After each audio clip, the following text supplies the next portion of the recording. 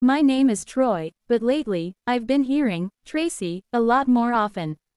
It's my stepmom, Martha, who insists on calling me that.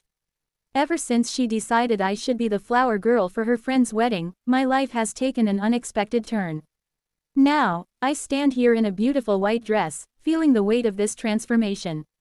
The wedding preparations are in full swing, and the house is bustling with activity. As I glance around, I catch a glimpse of myself in the mirror. My reflection is unrecognizable. The dress is exquisite, with delicate lace details and a flared skirt that sways with every movement. My hair, styled in soft curls, frames my face, making me look even more feminine.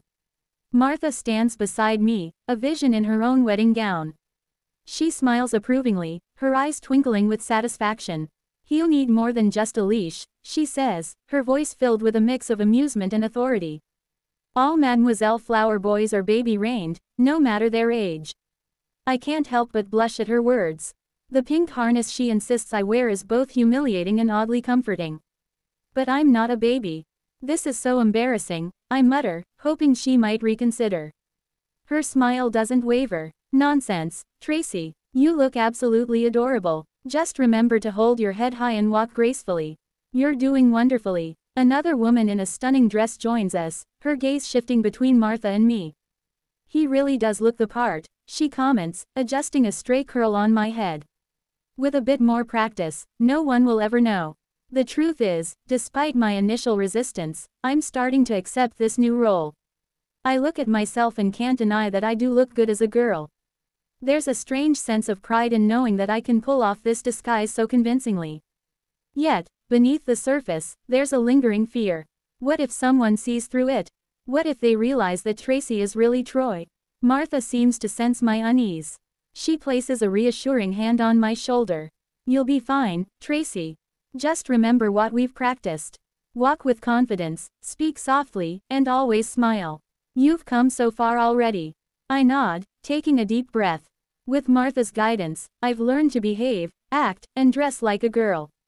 Each day brings new lessons: how to apply makeup, how to style my hair, how to move with the grace expected of a flower girl. It's a lot to take in, but Martha's encouragement keeps me going. As the wedding day approaches, I find myself growing more comfortable in this role. The dress, the makeup, the way people admire my appearance, it all feels oddly empowering. I may have started this journey reluctantly, but now, standing here in this beautiful dress, I realize that I can do this. I can be Tracy, the perfect flower girl. With Martha's support, I know I can face whatever comes my way. The fear of being discovered is still there, but it's overshadowed by the excitement of embracing this new identity. As I take my place among the wedding party, I hold my head high, ready to step into the role I've been given. Tracy is here to stay, at least for now. The wedding day arrived and went off without a hitch.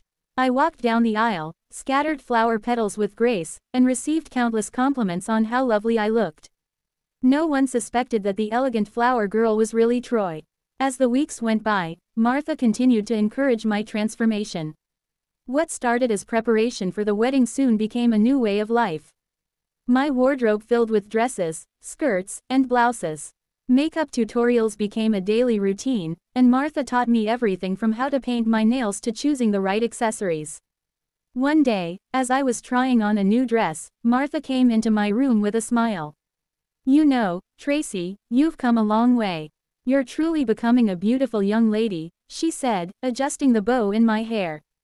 "Thanks, Martha," I replied, feeling a mixture of pride and apprehension. "But what happens now? Do I just stay like this forever?" She laughed softly. "That's up to you, Tracy. You've proven that you can embrace this role beautifully. If you want to continue living as Tracy, I'll support you every step of the way. But if you ever want to go back to being Troy, that's okay too."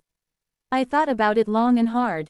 The more time I spent as Tracy, the more comfortable I felt in my new identity. I loved the way people treated me, the attention to detail in my appearance, and the confidence I was building. One evening, while we were out shopping, Martha introduced me to a few of her friends. "This is Tracy," she said proudly. "She's my lovely stepdaughter." They greeted me warmly, complimenting my outfit and asking about my interests. For the first time, I felt a sense of belonging. I wasn't just pretending to be someone else, I was becoming someone new. School was another challenge. Returning as Tracy meant facing my classmates and teachers, but Martha assured me that everything would be okay. She arranged for me to transfer to a different school where no one knew Troy. The transition was surprisingly smooth. I made new friends who accepted me as Tracy without question. We bonded over shared interests in fashion, music, and social events. Martha continued to guide me, teaching me how to handle any situation that came my way. She enrolled me in dance classes to improve my poise and ballet to enhance my grace. I learned how to carry myself with confidence, how to speak softly yet assertively, and how to navigate the complexities of teenage social life as a girl. One afternoon, while practicing ballet, I looked in the mirror and realized just how far I had come. The boy named Troy felt like a distant memory. Tracy was who I was now, and I was happy. My transformation wasn't just about changing my appearance, it was about finding my true self. As the months turned into years, I continued to flourish as Tracy. I attended proms, joined the school's fashion club, and even started modeling for local boutiques. Every step of the way, Martha was there, cheering me on and helping me grow.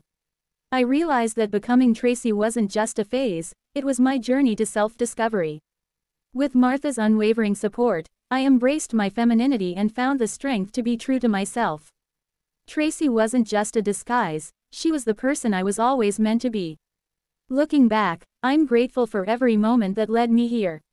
The wedding, the transformation, and the challenges all shaped me into the confident, feminine young woman I am today. And as I continue my life as Tracy, I know that I'm not just living a role, I'm living my truth.